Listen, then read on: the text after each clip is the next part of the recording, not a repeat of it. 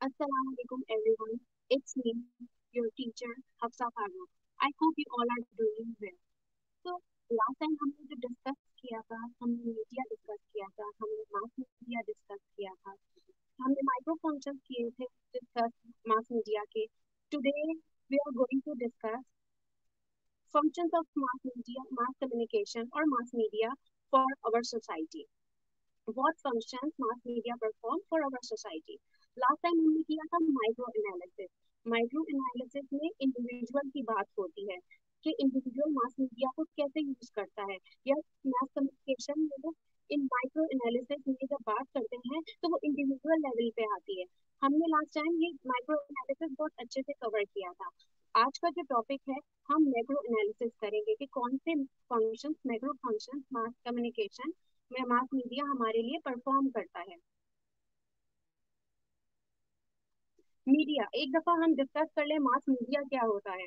तो हमें पता है कि मास मीडिया क्या है. Mass media are the channels use for mass communication. वो चैनल जो मास कम्युनिकेशन के लिए हम यूज करते हैं वो सारे के सारे मास मीडिया. और उसमें इंक्लूड क्या क्या होते हैं. रेडियो होता है, टेलीविजन होता है, बुक्स हैं, मैगजीन है, आपके साउंड रिकॉर्डिंग है, न्यूज़पेपर है. जितने भी आपके मास मीडिया है वो सारे आपके इंक्लूड होते हैं जिसके जरिए हम मास कम्युनिकेशन करते हैं, मासेस के साथ कम्युनिकेट करते हैं. क्योंकि मासेस के साथ कम्युनिकेट करने के लिए हमें कोई ना कोई मीडिया या मीडियम की जरूरत पड़ती है. Without the use of medium और मीडिया हम मासेस के साथ कम्युनिकेट कर ही नहीं सकते. मीडियम हमें पता है सिंगुलर कंपोनेंट है, हमें ये पता है. और इसका सिंगुलर कंपोनेंट जो है और प्लूरल क्या है इसका, मीडिया है. तो मीडियम सिंगुलर कंपोनेंट है और मीडिया प्लूरल कंपोनेंट है. मीडिया में सारे चैनल इंक्लूड हो जाते हैं. Macro analysis. मैक्रो लेवल की अगर बात करें, at the macro level of analysis mass media perform 5 function for our society.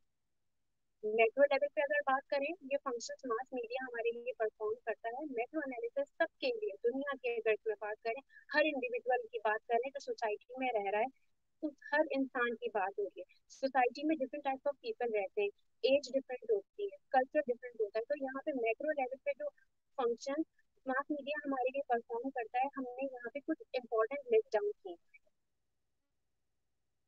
Number 1 surveillance. Number 2 interpretation.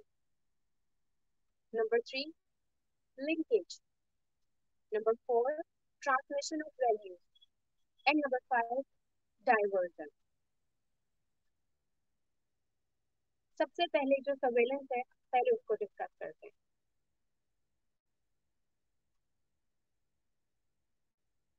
Surveillance इस वर्ड का मतलब क्या है. इसका मतलब है क्लोज ऑब्जर्वेशन करना, निगरानी निगरानी देना, निगरानी करना. तो मास कम्युनिकेशन हम के जरिए मास मीडिया हमारा ये फंक्शन परफॉर्म करता है. सर्वेलेंस मास मीडिया ये फंक्शन परफॉर्म करता है क्या है, सर्वेलेंस, जिसका मतलब है क्लोज ऑब्जर्वेशन करना. Surveillance refer to the role of mass media plays in relying news and information. Surveillance refer to the role of media plays in relying news and information. There are two main types of surveillance. Surveillance में हम इसकी बात करते हैं कि जब हम rely करते हैं किसी भी न्यूज के लिए, किसी भी इंफॉर्मेशन के लिए, तो हमें वो न्यूज या वो इंफॉर्मेशन जिसके लिए हम रिलाई करते हैं मास मीडिया पे, मास मीडिया परफॉर्म करता है सर्वेलेंस फंक्शन और हमें इंफॉर्मेशन देता है और हमें न्यूज देता है. इसके जरिए हम अपनी सेटिस्फेक्शन जो क्योंकि हमने ये बात की थी as a social being, as a human being हमें इंफॉर्मेशन चाहिए होती है. हम इंफॉर्मेशन सीकर हैं, हमें न्यूज चाहिए होती है, हमें पता होना चाहिए, हमें जानना होता है कि हमारे आसपास क्या चल रहा है, दुनिया में क्या चल रहा है, हमारी सोसाइटी में क्या चल रहा है, हमारी कंट्री में क्या, नेशनल लेवल पे क्या चल रहा है या इंटरनेशनल लेवल पे क्या चल रहा है. ये भी नीड है कि ही और she wants to know. Information चाहिए होती है, हम इंफॉर्मेशन सीकर हैं, हमें इंफॉर्मेशन चाहिए. तो mass media surveillance function perform करते हुए हमें न्यूज और इंफॉर्मेशन देता है और हम मास मीडिया पे रिलाई करते हैं इस फंक्शन के लिए. There are to main type of surveillance function. Warning यहाँ पे वार्निंग और सर्वेलेंस, नाम से ही पता चलेगा वार्निंग की बात की जा रही है, वार्न करना है, किसी को विजुअलाइज करने की बात कर रहे हैं, किसी को हम वार्निंग दे रहे हैं। मास मीडिया, यहाँ पे मास मीडिया आपको इन्फॉर्म करता है, वार्न करता है, जो भी आगे सिचुएशन आने वाली है, जो भी प्रेजेंट पास्ट में जो आपके साथ हुआ या फिर जो फ्यूचर में होने वाला है, ज्यादातर फ्यूचर को डील करेगा, तो जो वार्न कर रहा है ना, तो वार्निंग तो फ्यूचर के लिए होती है। तो यहाँ पे मास मीडिया हमें वार्न करता है। वार्निंग और surveillance occurs when the mass media warns us about impending, जब मास मीडिया हमें वार्न करता है। अभी किस चीज की वार्निंग हो सकती है? अब ये वार्निंग किसी भी चीज की हो सकती है, for example danger such as स्टोम, economic decline, military threats etcetera. Example हमने यहाँ पे क्या लिए? स्टोम्स। जब भी कोई तूफान या कोई इस तरह की चीज आने वाली होती है या कोई, ये सारी चीजें हमें मास मीडिया के थ्रू पता चलती है। कोई भी मास मीडिया आप ले लें, अगर आप प्रिंट मीडिया यूज करने वाले हैं तो आपको पता होगा, आपका न्यूज पेपर आता है आपके घर, वहां पे आप पढ़ लोगे। अगर आप इलेक्ट्रॉनिक मीडिया यूज करने वाले हो तो ऑब्वियसली आप टीवी पे ज्यादा रिलाई करते हो। अगर आपका जो व्यूअर्स, अगर आप जो हो सोशल मीडिया यूज करने वाले हैं, अगर आपका यूजेज उसकी तरफ सोशल मीडिया की तरफ ज्यादा है, आप तो फिर आप कहाँ से अपने वहां से इंफॉर्मेशन और वार्निंग आपको लेते हो, आप इंफॉर्मेशन ले रहे होते हो, आप वहां से आपको वार्निंग मिल रही होती है, मास मीडिया वहां पे आपको वार्न कर रहा होता है। तो कोई इस तरह आप स्टोन के बारे में या इकोनॉमिक डिनाइन के बारे में, आजकल जो कोविड-19 चल रहा है उसके बारे में न्यूज आप देखें, डिफरेंट प्रोग्राम्स हो रहे हैं, इस हमें बताया जा रहा है कि किस तरह इकोनॉमी पे सारा असरअंदाज हुआ है और होगा, फ्यूचर में क्या होने वाला है, इस करंट सिनेरियो के बाद क्या होने वाला है। या फिर अगर एक और इसकी एग्जाम्पल दें तो मिलिट्री थ्रेट, अभी जो करंट चाइना एंड इंडिया के दरमियान जो ये चल रहा है, एक थ्रेट है, मिलिट्री थ्रेट है, इंडिया को भी थ्रेट है, चाइना ऑब्वियसली एक अलग टॉपिक है कि चाइना जीतेगा या किस तरफ, लेकिन एक थ्रेट है और वो हमें न्यूज मीडिया की तरफ से ये इशू बहुत ज्यादा हाईलाइट हुआ है। तो मिलिट्री थ्रेट्स भी हमें पता चल रहा होता है कि ये डेंजर्स हैं, मास मीडिया हमें वार्न कर रहा होता है इनके बारे में, हम उस पर रिलाई करते हैं। ये कुछ एग्जाम्पल्स थी economic डिनाइन, military threats and stores के बारे में। इसके अलावा भी जिन वाकयात के बारे में जो फ्यूचर में होने वाले हैं, जब मास मीडिया हमें वार्न करता है तो वो सर्वेलेंस फंक्शन अपना परफॉर्म कर रहा होता है। Also use to warn of long term dangers such as diseases, population population growth and so on. इसके अलावा जो लॉन्ग टर्म डेंजर्स होते हैं, चलो ये तो एक डेंजर है जो वक्ती तौर पे होते हैं, स्टोर आएगा या नहीं आएगा और चलना जाएगा, इकोनॉमिक डिमांड थोड़ी देर के लिए आएगी या कहाँ तक जाएगी, एक अलग चीज है। लेकिन अगर लॉन्ग टर्म डेंजर्स की बात करें तो मास मीडिया हमें वहां पे भी इन्फॉर्म कर रहा होता है, यहाँ पे mass media being a surveillance function हमें इन्फॉर्म कर रहा होता है। हम क्या कर रहे हैं? हम रिलाई कर रहे हैं यहाँ पे मास मीडिया पे, हम टीवी देख रहे हैं, हम इंफॉर्मेशन सीख कर रहे हैं, हम देख रहे हैं कि मास मीडिया हमें वहाँ वार्न कर रहा है, डिसीजेस के बारे में वार्न कर रहा है। जैसे अब यहाँ पे कोविड-19 के बारे में अब ये बोल दिया गया है कि ये खत्म होने वाली नहीं है या इस पे काबू तो पाया जाता है, जा सकता है, या मुकम्मल काबू पाना ये एक मुश्किल बात है। तो ये कहाँ तक चलेगी, फ्यूचर एक लॉन्ग टर्म क्या होगा इसका इफेक्ट, ये पूरा बताया जा रहा है मास मीडिया में। पॉपुलेशन के बारे में बता रहे हैं, पॉपुलेशन ग्रोथ के बारे में बताया जाता है। तो ये वार्निंग और सर्वेलेंस। सर्वेलेंस को हमने दो टाइप्स में इसको डिस्क्राइब किया है। सेकंड जो है instrumental surveillance, the transmission of information that is useful and helpful in everyday life.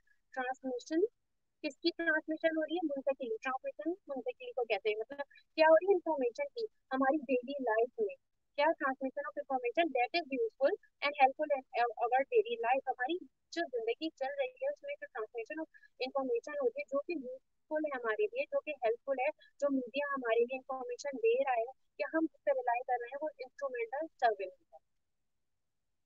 Example क्या होगी? Such as movie schedule, news about movie playing at the local theatre. अच्छा, हम जब मीडिया यूज कर रहे होते हैं तो हमें पता होता है, अगर हम टीवी देख रहे हैं तो आप लोगों ने देखा होगा कि इंटरटेनमेंट के जब आता है तो फिर इंटरटेनमेंट को मूवी स्केड्यूल बता रहे होते हैं या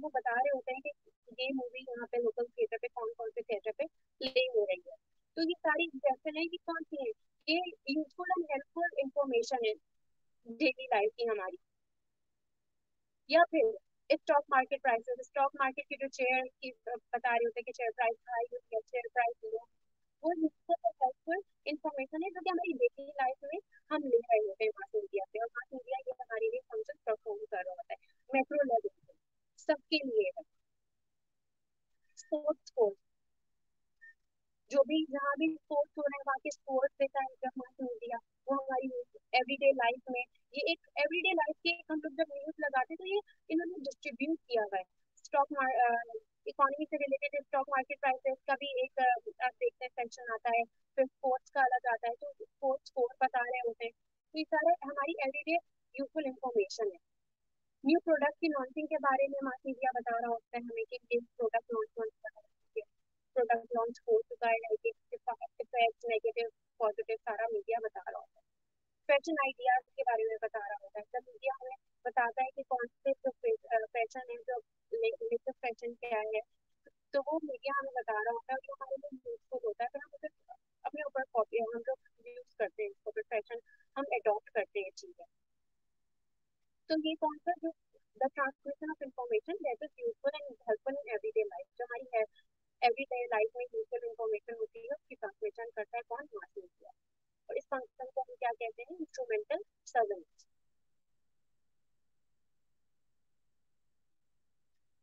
नेक्स्ट, हमने लास्ट टाइम माइक्रो फंक्शन में पढ़ा था कि जो मीडिया फंक्शन हमारे लिए परफॉर्म कर रहा है तो उसके कुछ ना कुछ कॉन्सिक्वेंसेज या अगर उस फंक्शन में उसके कुछ ना कुछ डिसफंक्शन होंगे, क्योंकि मीडिया तो हम यूज कर रहे हैं, मीडिया तो हमें इन्फॉर्म कर रहा है, मीडिया तो हमें इंटरटेन कर रहा है, बहुत सारे फंक्शन पे मीडिया हमारे लिए परफॉर्म कर रहा है, लेकिन उसका जो यूजेज है, जो हम डिपेंड जो एज अ वी इंडिविजुअल हम मीडिया को कैसे यूज करते हैं, उसके कुछ ना कुछ पॉइंट है। ऑब्वियसली पॉजिटिव इफेक्ट्स भी होते हैं और नेगेटिव भी, तो कुछ ना कुछ कॉन्सिक्वेंसेस भी तो होंगे, कुछ ना कुछ डिसफंक्शन भी तो होंगे।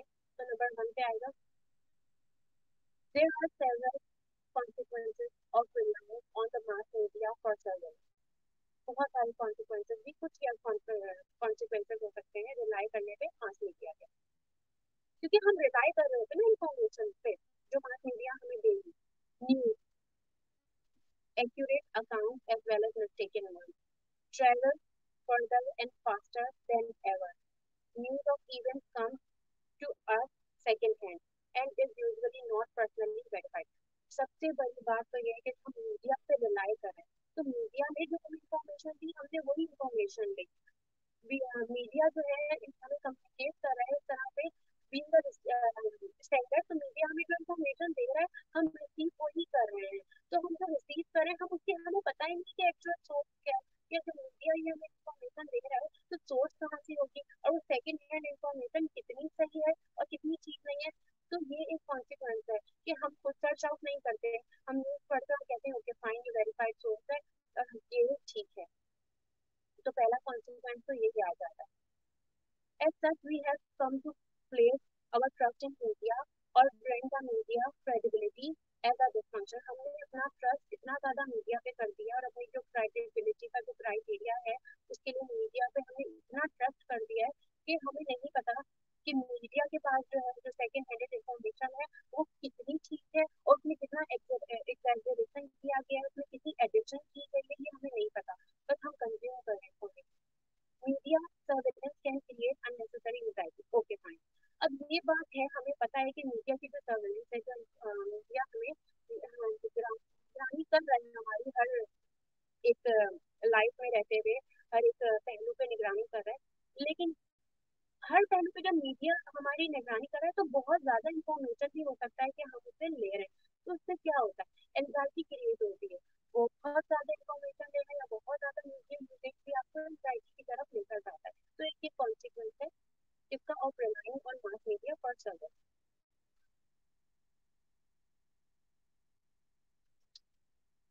नेक्स्ट फंक्शन जो मास मीडिया हमारे लिए परफॉर्म करता है मैक्रो लेवल पे आके, माइक्रो एनालिसिस की अगर आप बात करें तो ये फंक्शन मास मीडिया हम सबके लिए परफॉर्म कर रहा है। This refers to the role media plays in giving meaning and significance to event. Interpretation का मतलब क्या है, एक्सप्लेन करना, the action of explaining the meaning of something, किसी चीज हम तशरीह करना कहते हैं तो इंटरप्रिटेशन का मतलब ये होता है तशरीह करना। और क्या होता है, role media plays in giving meaning and significance to event. जब मीडिया एक रोल तशरीह करता है कुछ जो भी मीनिंग होती है या सिग्निफिकेंस इवेंट की, तो वो इंटरप्रिटेशन फंक्शन अपने परफॉर्म कर रहा होता है। Not everything that happens in the world on any given day can be included in the newspaper or in the television or radio newscast or broadcast.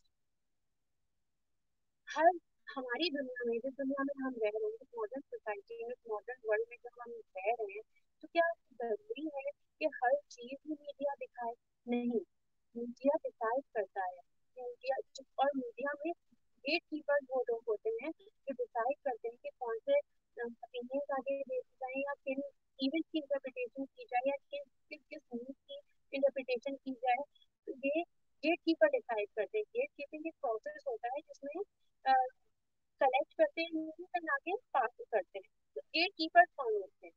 Gate keeper provide interpretation, comments, analysis, and opinions on various events to give the audience a better understanding of the event's relative importance to society. Gatekeepers decide करते हैं कि कौन से event के या कौन सी news की interpretation या कौन से कमेंट्स आगे भेजे जाए या किस चीज की एनालिसिस करनी है, कौन से ओपिनियंस है, वो सारे के सारे गेट कीपर डिसाइड करता है और प्रोवाइड करता है। तो इंटरप्रिटेशन फंक्शन मास मीडिया हम सबके लिए मैक्रो लेवल पे परफॉर्म कर रहा है। मीडिया जो है एक गिवन मीनिंग दे देता है, एक सिग्निफिकेंस मीनिंग दे देता है किसी भी इवेंट को या किसी भी इंफॉर्मेशन को, और कौन लोग डिसाइड करते हैं? Gate keepers. इस फंक्शन की एग्जांपल अगर हम लें तो क्या है? Example of this function can be found on editorial pages, hence it is not confined to editorial. Okay, एक एग्जांपल, एक परमानेंट एग्जांपल हम लेते हैं एडिटोरियल पेजेस पे। एडिटोरियल पेजेस पे जो कॉलम कौन डिसाइड करता है? गेट कीपर डिसाइड कर रहे हैं ना कि कौन से एडिटोरियल पेजेस में हम अपने अपना पॉइंट ऑफ व्यू दे रहे होते हैं, इंटरप्रिटेशन दे रहे होते हैं। आपने देखा होगा कॉलम लिखे जाते हैं, जब कॉलमनिस्ट कॉलम लिखता है तो क्या करता है? वो अपनी इंटरप्रिटेशन देता है। कोई भी जो इवेंट हुआ हुआ होता है, कोई सिनेरियो चल रहा होता है, कोई भी करंट जो भी आपकी हैपनिंग हुई होती है उसके बारे में वो क्या करता है? इंटरप्रिटेट करता है, इवेंट को तशरीह कर रहा होता है अपने कॉलम के थ्रू। तो कह रहे हैं एडिटोरियल पेजेस जो है एक एग्जाम्पल है इसकी। Articles that analyze the cause of an event or that discuss the implications of government policy. Editorial cartoons are also example of interpretation. यहाँ पे एक और एग्जाम्पल दी हुई है एडिटोरियल कार्टून। एडिटोरियल कार्टून अगर आप लोगों ने सब में देखे होंगे, मीडिया स्टूडेंट, तो आप लोग एडिटोरियल कार्टून में भी कोई भी इवेंट जो हुआ होता है इसी को एक वे में, थोड़ा फनी वे होता है क्योंकि ह्यूमरस वे में होता है, वो एपिसोड कार्टून आपको इंटरप्रिटेट कर रहा होता है, मीनिंग दे रहा होता है, मीनिंग बयान कर रहा होता है कि जो भी एक्शन जो भी चीज का ये मतलब है कि ये तशरीह है। तो इसकी एक example editorial cartoon, editorial pages, ये सारे एग्जाम्पल है जिसके इंटरप्रिटेशन फंक्शन के जो मास मीडिया हमारे लिए परफॉर्म करता है। नेक्स्ट है consequences of relying on the mass media for interpretation. अब क्योंकि मीडिया यूज कर रहे हैं हम लोग और मीडिया फंक्शन हमारे लिए परफॉर्म कर रहा है, अब उसके कुछ ना कुछ कॉन्सिक्वेंसेस भी होंगे। There are several consequences of relying on the mass media for interpretation. तो कुछ several consequences हैं जब हम rely करते हैं mass media पे किस लिए? For interpretation. Audiences are exposed to a wide range of often contrasting viewpoints. Audience जो है आपका वो एक्सपोज हो जाता है wide range of view points की तरफ। एक पेज अगर हम उठा के देखें न्यूज़पेपर का जिसमें सारे कॉलम होते हैं, तो एक ही आप देखें कितने सारे कॉलम होते हैं।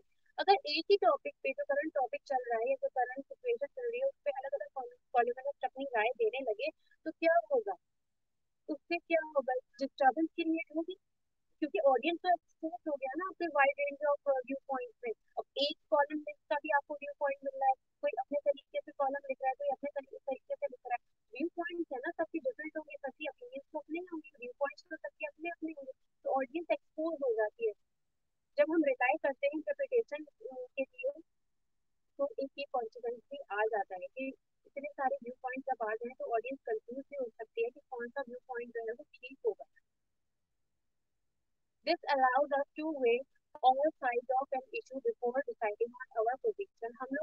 हम उनकी उनकी तरह सोचते हैं क्योंकि जो हमें बता रहे हैं जो हमारी सोच है हम उससे इंफॉर्मेशन ले रहे हैं वही वही सोच रहे हैं अपनी पोजीशन ही नहीं देख रहे हैं अभी हम उनका इन्फ्लुएंस ले रहे हैं तो एक ये कॉन्सिक्वेंसेस में आ जाता है it also gives us a greater depth of expertise upon which to draw conclusion अब हम कंक्लूजन हम उस कंक्लूजन लेने में भी कंफ्यूज रहते हैं जब हमारे पास बहुत सारे व्यू पॉइंट्स आ जाएंगे तो ऑब्वियसली हम कंफ्यूज होंगे फिर कंक्लूजन पे भी आते हुए हमें टाइम लगेगा तो ये कॉन्सिक्वेंस है किसका of relying on the mass media for interpretation का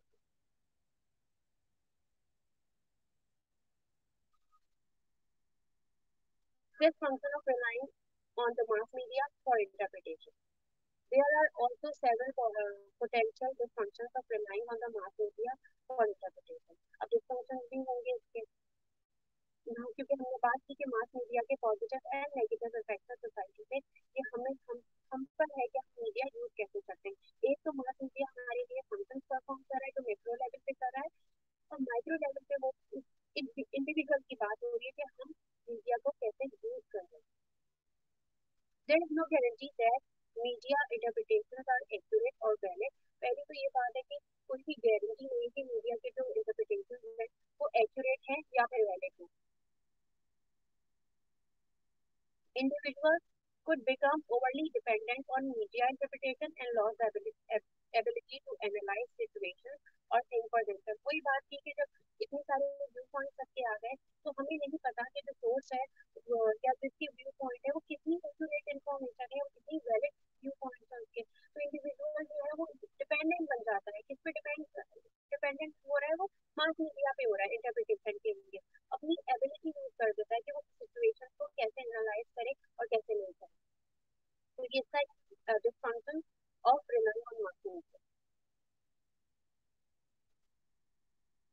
नेक्स्ट फंक्शन जो मास मीडिया हमारे लिए परफॉर्म करता है वो लिंकेज है media can bring together various elements of society that are not directly connected media हमें लिंक करता है ब्रिंग टुगेदर करता है वेरियस एलिमेंट्स ऑफ सोसाइटी के जो कि डायरेक्टली कनेक्टेड नहीं होते हम लोग यहाँ पे बैठे हुए हम सोसाइटी में रहते हुए हमारी जो लोकेशन है डिफरेंट है या हम अलग अलग कल्चर से बिलोंग कर रहे हैं हमारा हम लोग डिफरेंट एलिमेंट ऑफ सोसाइटीज है ना और हम लोग एक दूसरे से कनेक्टेड किस तरह है मीडिया के थ्रू कनेक्टेड है सोशल मीडिया अगर आपकी एग्जाम्पल ले तो सोशल मीडिया एक पूरा का पूरा हमारे कनेक्शन का एक जरिया है the linkage can be based on common interest or on matching wants with needs.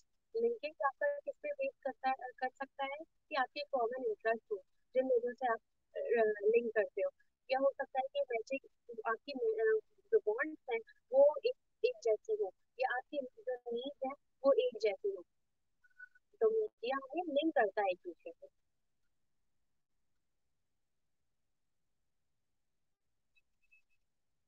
Example Examples of linkage are internet outlets such as eBay, Amazon, etc. यहाँ इंटरनेट आउटलेट जो है eBay है आपका या फिर Amazon है Amazon से आपको पता है कि पूरी दुनिया कनेक्ट करती है जहाँ जहाँ अवेलेबल है और पूरा शॉपिंग का नेटवर्क है पूरा और इसकी वर्ड इसको बताने की जरूरत है सबको पता है तो लिंक कर रहा है ना या अगर हम पाकिस्तान में बात करें तो दराज दराज कैसे अमेजोन की तरह ही एक एप्लीकेशन है आपकी और लिंक कर रहा है आप कहीं भी हो आप ऑर्डर करते हो और पूरा बिजनेस चल रहा है वहाँ पे जो उसका कस्टमर है वो भी है और जो उसको जैसे जब हम उससे बाइंग एंड सेलिंग कर रहा है पूरा वहाँ पे तो लिंक हो रहा है ना एक दूसरे से मीडिया के थ्रू लिंक कर रहा है one more example mass advertisement attempt to link the needs of buyer with the product of the seller ये कह रहे हैं कि एक और एग्जाम्पल अगर हम दें मास एडवर्टाइजिंग क्या करता है लिंक करता है need of buyer with the product का जो सेलर बायर की नीड्स को जोड़ता है जो सेलर की प्रोडक्ट के सेलर जो अपना प्रोडक्ट बेच रहा है और बायर उसे ले रहा है एक दूसरे को कनेक्ट कर रहा है तो लिंकेज बन रहा है यहाँ पे या फिर एक और इसकी एग्जाम्पल हम ले सकते हैं telephone that are raise money for the treatment of certain diseases are another example of linkage जो भी इसकी एग्जाम्पल क्या टेलीफोन जो मनी देने के लिए होती है एयर फाइबर होती आती रहती है शौकत खाना के लिए, और या फिर अभी कोविड के लिए भी बहुत सारी वीडियो टेलीफोन पे हो, तो उससे क्या हुआ, कनेक्ट भी तो किया। जो लोग डोनेट करना चाहते थे, जो लोग, तो उससे कनेक्ट हुआ, और जो ले रहे हैं, जो आगे फर्दर प्रोसेस करेंगे, तो एक कनेक्शन हुआ ना। टेलीफोन रन कर रहे हैं, मनी जो है वो रेस कर रहे हैं मनी के लिए, पूरा ट्रीटमेंट जो भी डिसीज के लिए हम, जो भी हमारा गोल था उससे हम कनेक्ट कर रहे हैं, लिंक कर रहे हैं। ये भी एक एग्जाम्पल हो सकती है लिंकेज की। नेक्स्ट एग्जाम्पल अगर हम ले लें तो ये एक बहुत ही ज्यादा कॉमन और पॉपुलर एग्जाम्पल होगी, Facebook is another prime example of linkage. Facebook जो है वो प्राइम एग्जाम्पल है लिंकेज फंक्शन की।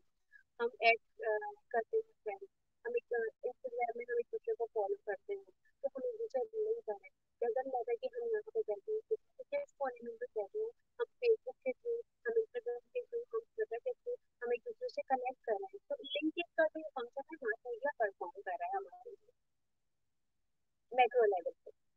Facebook members can link up with over new friends, create a job group, and share photos, videos, etc. with face। ये तो हमें सब पता है कि Facebook members जो दूसरे से लिंक करते हैं, फ्रेंड्स बनाते हैं, डिफरेंट ग्रुप जो बनाते हैं, शेयर करते हैं फोटोज वट जो भी उनका इंटरेस्ट होता है। कंपनियां can build totally new groups bye linking people with similar interest. India क्या करता है, बिल्ड करता है totally new groups bye linking. फिर आप देखो, अगर मैंने कोई ग्रुप बनाया था अपने फ्रेंड्स को, मैं डिफरेंट फ्रेंड्स को उसमें ऐड कर रही हूँ, तो लिंक हो रहा है ना, और बिल्ड क्या कर रहा है, न्यू ग्रुप बन रहा है। तो ये सारी एग्जाम्पल होगी मीडिया जो लिंकिंग फंक्शन हमारे लिए परफॉर्म करता है। This function of relying on the mass media for interpretation। अब ये भी बात है कि जब मीडिया फंक्शन हमारे लिए परफॉर्म कर रहा है तो उसके फंक्शन तो होते हैं।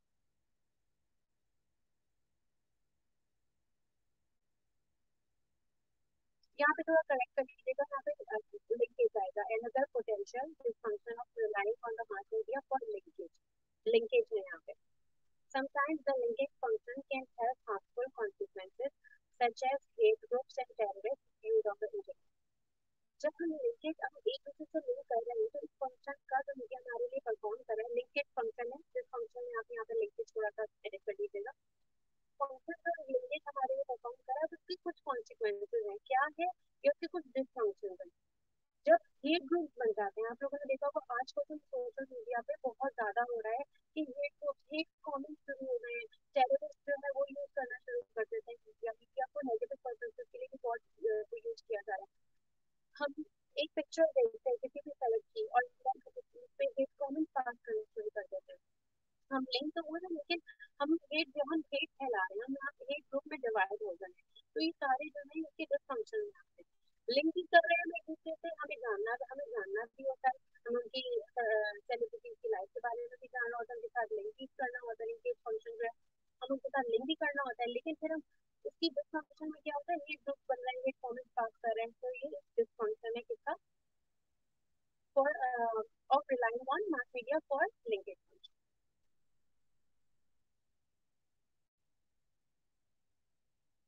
Transmission of value, it has also been called the socialization function of mass media।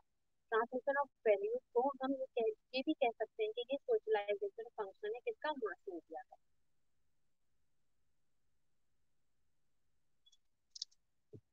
पहले तो ये बताएं कि सोशलाइजेशन क्या है। Socialisation is a process whereby an individual learns to adjust to a group or society and behave in a manner appropriate of the group or society, approve या appropriate to the group of society। जब हम society में रह रहे होते हैं तो एक प्रोसेस है जिसमें हम न्यू चीजें लर्न करते हैं, हम एडजस्ट करते हैं डिफरेंट ग्रुप्स में, डिफरेंट सोसाइटीज में, तो पूरा सोशलाइजेशन में आ जाता है, ये पूरा एक प्रोसेस है। Socialization refers to the way in which an individual comes to adopt the behavior and values of the group। Socialization जो है वो रेफर करता है कि प्रोसेस है जिसमें एक इंडिविजुअल अडॉप्ट करता है डिफरेंट बिहेवियर वैल्यूज किसी भी ग्रुप में रहते हुए, किसी भी सोसाइटी में रहते हुए। Individuals exposed to media portrayals of certain types of behavior and value systems are likely to grow up and accept them as their own। जो इंडिविजुअल है, जो मीडिया से ज्यादा एक्सपोज हुए हैं, वो different types of behaviour, different types of values जो है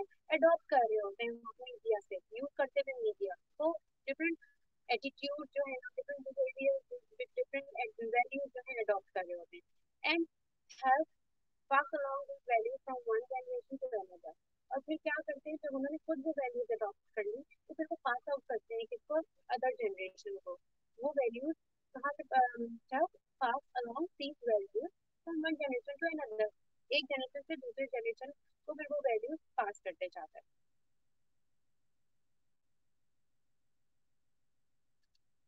Mass media and socialization. Sometimes the media consciously try to install values and behavior in the audience. Not every attempt by the mass media to enforce social norms is successful.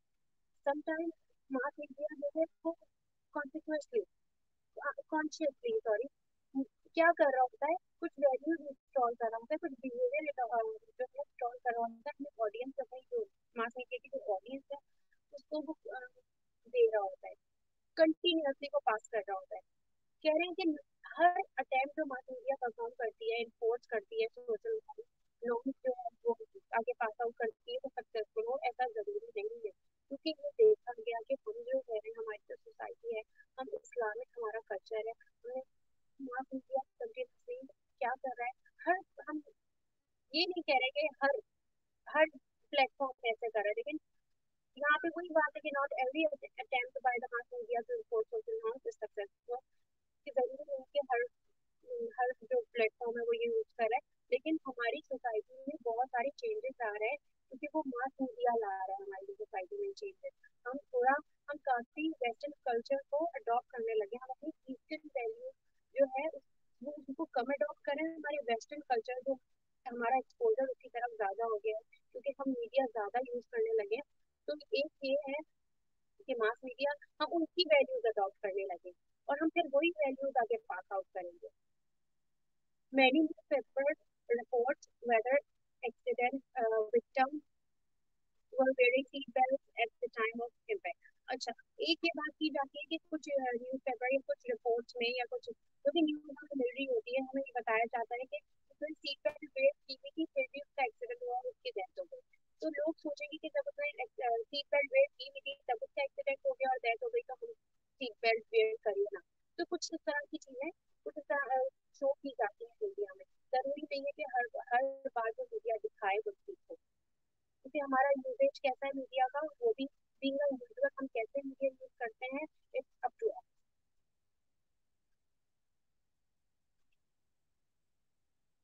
Consequences of relying on the mass media for socialization.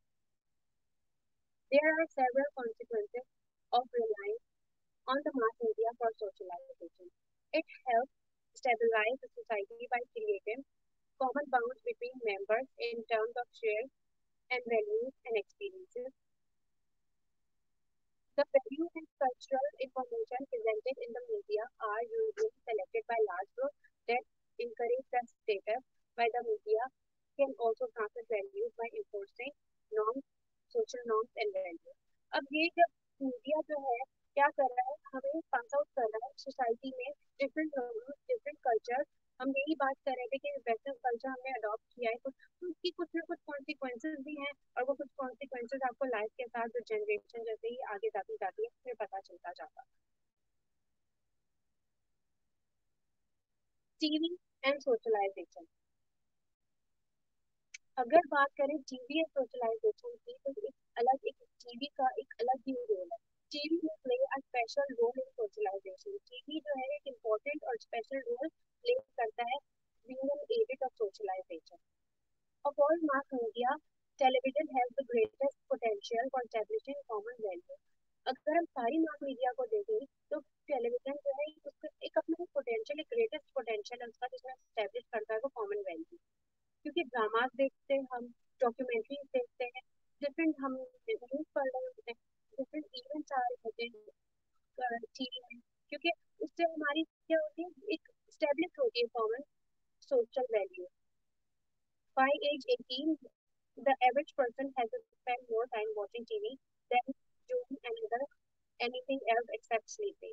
ये एक research में इस research का एक result है कि जब इंसान 18 ईयर्स का हो जाता है, जब 18 एज पे पहुंच जाता है तो उसका ज्यादा ज्यादा वो टीवी देख रहा होता है, उसका यूजेज बढ़ जाता है। तो वो जो भी एक्टिविटी वो अपनी जिंदगी में परफॉर्म कर रहा होता है वो या तो टीवी देख रहा होता है या फिर वो ज्यादा सो रहा होता है।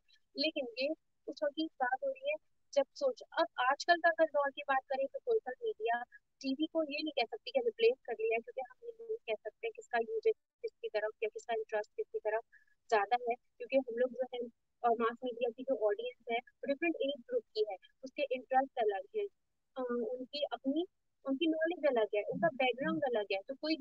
देखने वाली ऑडियंस है, कोई न्यूज पेपर पढ़ने वाली ऑडियंस है, या फिर आपकी जो यूथ है वो क्या करेंगे, यूथ सोशल मीडिया यूज करना चाहती है, उनका यूजेज उसकी तरफ है.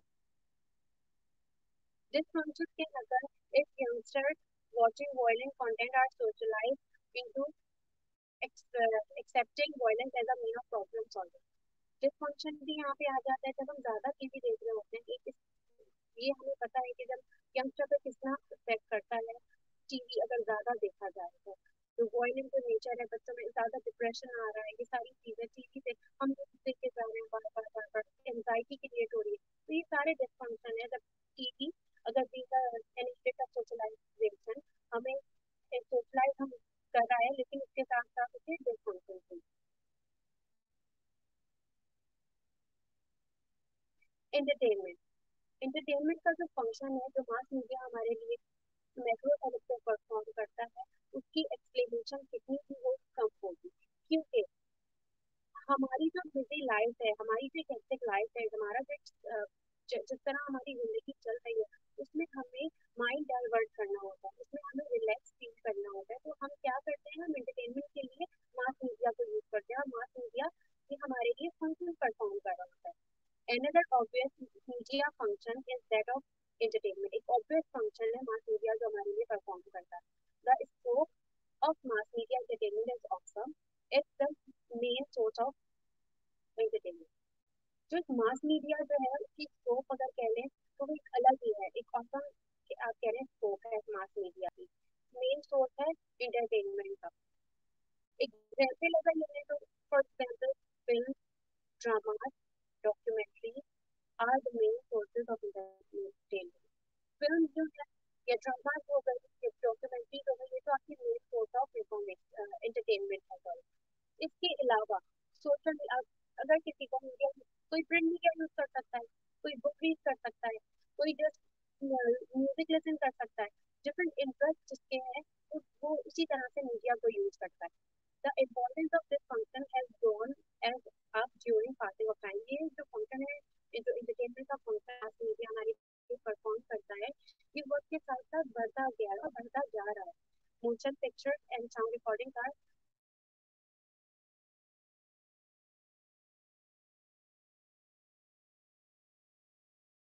बात करें तो मास मीडिया हमारे लिए ड्रामा के फॉर्म में, फिल्म के फॉर्म में, डॉक्यूमेंट्रीज के फॉर्म में, बुक्स के फॉर्म में, नॉवेल्स के फॉर्म में हमें इंटरटेनमेंट दे रहा होता है, हमें इंटरटेन कर रहा होता है कंटिन्यूसली. तो मास मीडिया हमारे लिए ये फंक्शन परफॉर्म करता है. आज हमने डिस्कस किए मास मीडिया जो हमारे मैक्रो लेवल पे फंक्शन हमारे लिए परफॉर्म करता है.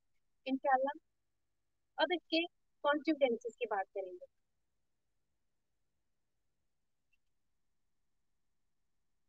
यहाँ पे हम अपना टॉपिक इंशाल्लाह एंड करेंगे.